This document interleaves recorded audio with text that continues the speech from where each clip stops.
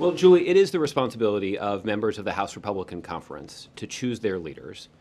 And I'm confident that in previous situations we've seen members of the conference actually make the case that who they choose to serve in their leadership says a lot about who they are, what their values are, and what the priorities of the conference should be.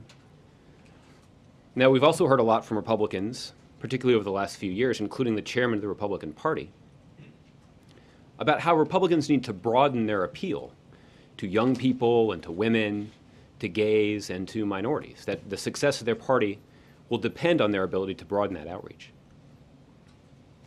So it ultimately will be up to individual Republicans in Congress to decide whether or not elevating Mr. Scalise into leadership will effectively reinforce that strategy. There's no arguing that who Republicans decide to elevate into a leadership position says a lot about